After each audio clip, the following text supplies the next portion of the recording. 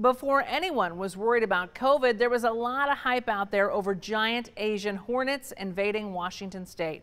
These hornets are the biggest of their kind. They pose a huge risk to bee populations and a small risk to people if they feel threatened.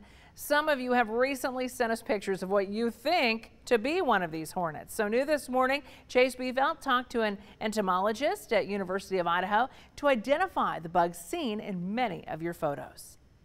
The Asian giant hornet, Vespa mandarinia, that we're talking about today, is the largest hornet in the world. The Asian giant murder hornet was first spotted in Washington state last September, according to U of I entomologist Sanford Eigenbrode. He studies insects for a living and says the Asian hornets get their murder nickname for their destruction of beehives. They're killing bees and removing resources, probably the brood that they can feed upon. They are predators. So are these hornets here in Idaho? Eigenbrode says no, yet we still receive many curious pictures from some of you asking if these are the infamous murder hornets. These pictures were taken in Mountain Home. Can you tell us what those are and why they might be mistaken for this hornet?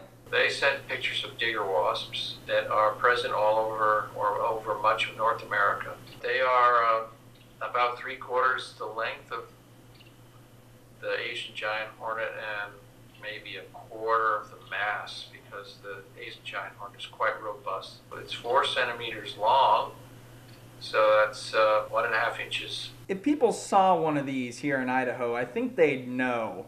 It'd be something considerably bigger than they've ever seen in a bee or a hornet or a bug that can fly. They look really different. There's not a lot of hornets that look like that. For most of populated Idaho, these things are extremely unlikely to appear and establish. Chase Beefelt, Idaho's News Channel 7.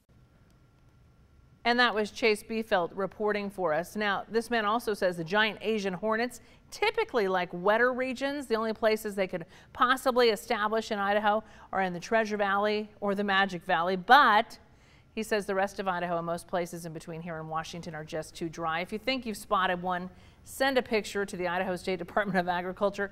Hopefully this won't happen, Doug, because no one wants to see this thing. And it is 2020, though. We did have to mention that there's a possibility of it, but let's hope it doesn't happen. Yeah, eastern Washington and eastern Oregon are pretty dry. They'd have to come through there first. So keep our fingers crossed. We will. You never know, though, this year.